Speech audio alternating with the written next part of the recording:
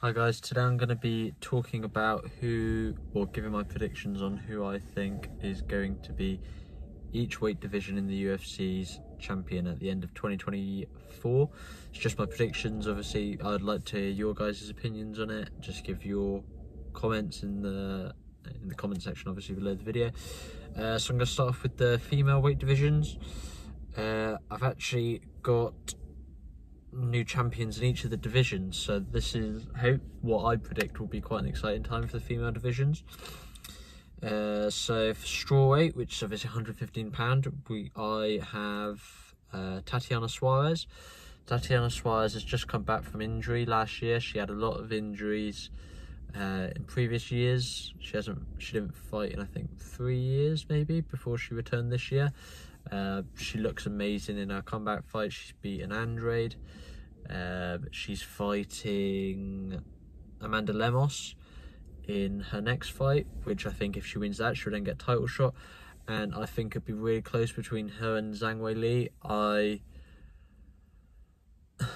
It's difficult to say who I think will win that fight because Zhang's so good in the stand-up, but I think Tatiana Suarez has okay stand-up, not anywhere near as good as Zhang Weili's, I don't think. But even though Zhang Weili is a really good wrestler, I think Tatiana Suarez's wrestling is on another level, and I can just see, I think Zhang will defend her title in China at some point next year, or in Asia somewhere next year. But then I think in the latter half of next year, I expect Tatiana Suarez to realise her potential, and I think she will be able to beat Zhang Weili. Then in the flyweight division, which is £125, I have Erin Blanchfield. She's been waiting this year for the whole Grasso versus Shevchenko thing to unwind. Earlier this year, she beat Jessica Andrade again. She's lost a couple times this year, Jessica Andrade, but to the elite of the elite, I believe. So she beat Jessica Andrade earlier this year. I think it's second round submission. And then she beat Talia Santos, who took Valentina Shevchenko to a really close fight last year in Singapore, 2022. I think it was May. So she took her to a really close fight. I think Blanchfield is a really good wrestler as well. I think she has really high potential. I think she has decent stand-up game as well. And yeah, so I think this year Grasso and Shevchenko, are going to sort out their thing. They're going to have a trilogy in the first half of next year, hopefully. And then I see they could potentially fight UFC 300, probably. They fought in September, so it's a nice 7 months there. They could fight UFC 300. And then Erin Blanchfield's fighting Manon Fiorot, who beat Rose Namajunas in September. And then I think the winner of those two will fight each other. I think it'll be Blanchfield against Alexa Grasso, I'm going to say. Blanchfield against Alexa Grasso, in my opinion. And then I think Blanchfield will come out on top in that one. I think she just has better wrestling than Grasso, even though Grasso is really well-rounded. She's predominantly a boxer, but she has good... Well, she submitted Valentina Shevchenko, so she's obviously decent on the ground. But I just think Blanchfield's on another level, and I do think Blanchfield will be able to beat Alexa Grasso. Then in the bantamweight division, obviously that title's vacant this year. After Amanda Nunes vacated her title, it's going to be Maya Bueno Silva against Raquel Pennington. I think Bueno Silva might win that fight. I think she looked good in her fight against Holly Holm. She submitted Holly Holm with a choke. She looks quite talented, I think. I think the winner of that will then fight Raquel Pennington, if Raquel Pennington gets a title shot, because she's been quite stubborn and only waiting for the title.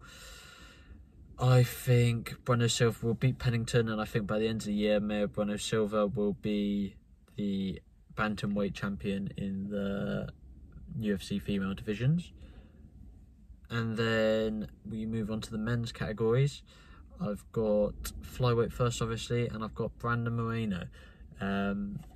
obviously lost his title last year to Alejandro Pantoja. He also weighed in as backup for Pantoja's title defence against Brandon Royval. Moreno has a fight against Amir Albazi in February in Mexico, which is the headliner of that fight card. So big fight. If he wins that, he's expected to get another title shot. And I think it was so close last time, their fight. I think Brandon Moreno might be able to make the adjustments because he keeps on improving on every fight, and I just think Brandon Moreno may be able to make the adjustments, and I'd like to see Brandon Moreno come out on top on that fight. I really like Brandon Moreno. I think he's an elite flyweight, and I just think eventually he's going to have to beat Pantoja. He's lost to Pantoja 3 times. I think it could be like a Israel Adesanya against Pereira sort of thing. Lost him 3 times and then he gets the win in the 4th fight. I'd like to see Brandon Moreno get that win.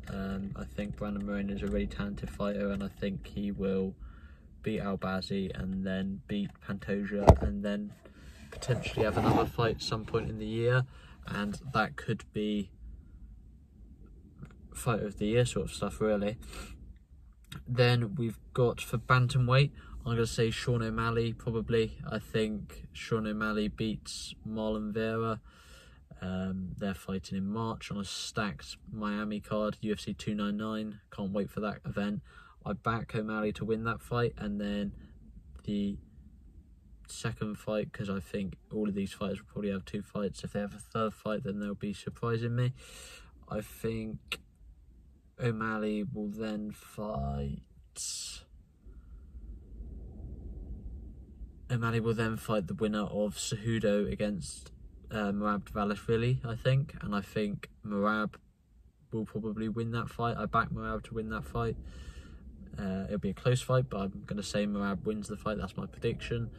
His cardio is just too much, I think. I think his wrestling's probably better than Aljamain Sterling's, and I think that constant pressure on Cejudo, he might not be able to deal with it, and I think Merab will probably be able to win that fight. If Cejudo doesn't pull out, he pulled out against Chito Vera. We don't know what the injury was, so I wouldn't be surprised if it just wasn't a big enough fight for Cejudo, so he felt like he didn't want to fight Vera. But obviously he's fighting Merab now. I back Merab to come through that, like I've just said, and then I see O'Malley versus Merab having a fight, and so I back them to have a fight, and then I think O'Malley probably wins that fight. I think he'll be able to. I think he's got decent takedown defense, which he showed against Aljamain Sterling, and I also think I can't unsee that knockout of Aljamain Sterling, and I think that a similar thing might be able to happen with Merab, where he just times him coming in, and because he's got better takedown defense than Peter Yan, I feel like, and I feel like O'Malley will be able to time him coming in, like I just said, and I wouldn't be surprised if O'Malley's still the champion at the end of 2024, and that's the first champion that I've predicted will stay the same. I've predicted a couple champions will stay the same, but I've also predicted a couple more will change. Featherweight, I've said Volkanovski's going to win and keep his title at featherweight. He's fighting Ilia Topuria in February. I feel like he might be able to, I don't know, I think it might be a bit too soon for Volkanovski after his loss to Makhachev, but then I feel like Volkanovski, because of how dominant he's been, he'll probably be able to get an immediate rematch. And then I feel, and because he took that short notice fight against Makhachev, I feel like the company will want to do him a favour, really. And then I think at the back end of the year, he'll probably fight Topuria again, and I back him to come through that fight and beat Topuria. So although Topuria could win, I see this fight as such 50-50, and I've literally gone between Topuria and Volkanovski so many times. I'm just going to say Volkanovski probably wins it, because I think I like Volkanovski's mindset, and I think he'll be able to come back from what I predict to be a defeat against Topuria and win the fight. He might just beat Topuria and then defend against someone else. I don't know. I just want to see what happens in that division. I'm really excited about that division. I think Topuria is potentially the hardest test Volkanovski's had because he's well-rounded everywhere, like Volkanovski. But I'm going to say Volkanovski wins against Topuria and retains his title for the end of 2024. Then at lightweight, we got Islam Makhachev. I think he's going to continue to be the champion. I predict him to fight Justin Gaethje midway through the year because I don't think he's going to be able to fight before Ramadan, and he's spoken about wanting to fight Justin Gaethje because he doesn't want to fight Sarukian or Oliveira because they're both rematches. I then predict in Abu Dhabi him to fight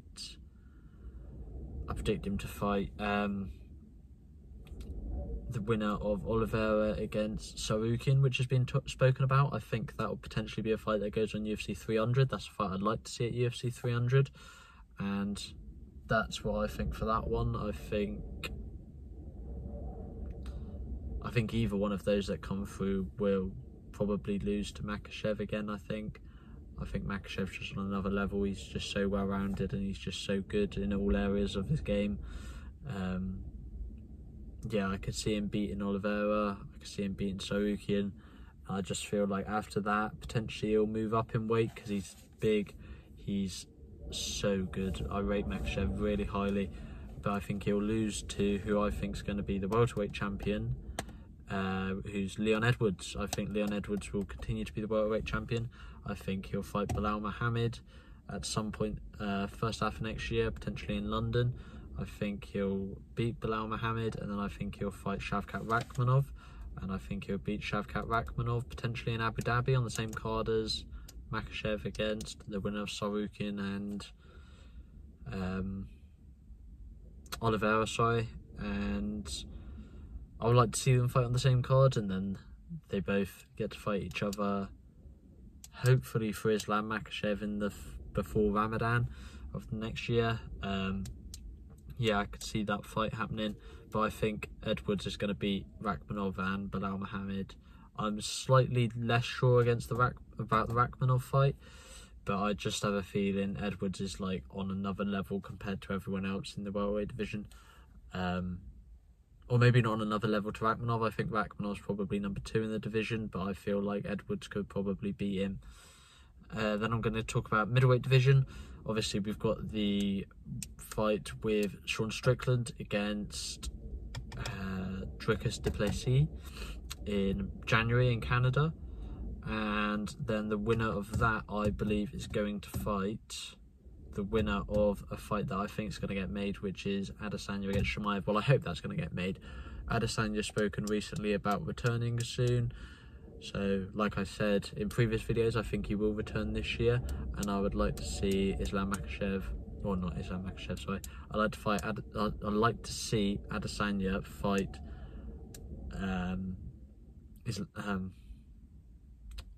Chimaev, Khamzat Chimaev. I'd like to see him fight Khamzat Chimaev, potentially UFC 300. I think that'd be a good main card fight.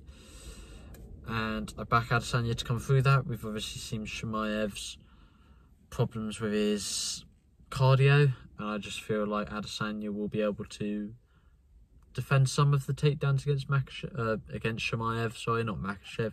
I feel like he'll be able to defend some of the takedowns, and I feel like he'll be able to get into the later rounds of the fight. He might be losing when it comes into the 4th and 5th round. If they have a 5-rounder, I could see it being a 5-rounder. I can't see Adesanya fighting a 3-rounder, but if they do fight a 5-rounder, I could see Adesanya coming through that in the later rounds, and then he'll fight the winner of du Plessis against Sean Strickland, and I believe Adesanya will beat. I think Adesanya will beat Sean Strickland. I'm going to say he rematches Sean Strickland because Sean Strickland, I think, is going to win the fight. I think his pressure against du Plessis will be too much. I know they've both got good cardio, especially du Plessis after he's sorted his nose out. He can breathe more easy now, he can nose breathe, but I do feel like Sean Strickland will be able to beat him. I feel like Sean Strickland's got good takedown defense, and I think he's a better stand-up fighter than Dricus, so I think Sean Strickland will get through that fight. The only issue would be Sean Strickland's temperament coming into the fight, because he's lost his temper a couple of times. Obviously that fight in the crowd with UFC 296, and obviously at the press conference he seemed to get visibly frustrated at Duplessis. So that fight could go either way, I think. But I feel like the winner of that will fight Adesanya, and Adesanya will win that fight, and then Adesanya will be the middleweight champion by the end of 2024. Then at light heavyweight, I'm going to say Magomed Ankalaev. I haven't been impressed with Magomed Ankalaev recently, but I back him to defeat Johnny Walker, and then I back him to get a title shot after that fight. He'll fight the winner of Alex Pereira against Jamal Hill, and I think Alex Pereira will win that fight, and then I back Magomed Ankalaev to be able to take him down, and just, I think Magomed Ankalaev will be by far the best wrestler that Alex Pereira has ever faced in MMA, and I could see him being able to take down Alex Pereira and just hold him down there. He'll have some trouble getting him down, potentially, especially trying to get close to Alex Pereira because of Alex Pereira's amazing kickboxing. But I feel like Magomed Ankalaev will probably be able to win that fight. And the only apprehension I have when talking about Magomed Ankalaev as being the UFC light heavyweight champion would be the UFC don't promote him as well as some of the other stars in the light heavyweight division because of his, I wouldn't say boring style, but it's not the most entertaining style. Like his fight against Blachowicz, he fought to a draw in that title fight, but I'm going to say he gets a win over Johnny Walker in, I think that fight's January, and then gets the fight against Alex Pereira, and then is able to take Alex Pereira down. Then at heavyweight, I'm going to say Tom Aspinall. I think John Jones will beat Stipe Miocic, but then I think he'll retire. I don't think he'll fight Tom Aspinall. I think Tom Aspinall will fight Cyril Gane some point next year, potentially first half of next year, maybe in London, and then he'll fight the winner of Blades against Almeida. I think that will be Curtis Blades. I just think Curtis Blades is going to be too strong for Almeida to take down, and I think Curtis Blades has better stand-up. And then they'll have a rematch of that fight that obviously Aspinall injured his knee in, and I think Aspinall will win that fight. And then that's how I think it's going to go. But potentially John Jones could fight Miocic, beat Miocic, and then fight Tom Aspinall. I don't see that happening, but if that did happen, I think Tom Aspinall will be able to beat John Jones in a very good fight, by the way, but be able to give John Jones the first loss of his career. That's just how I predict it to go. Thank you guys for listening. Please all give your comments in the comment section below. Tell me who you think is going to be the champion at the end of 2024 in each weight division. I'm interested to hear your opinion. Thank you guys. Please like, subscribe and comment. Thank you.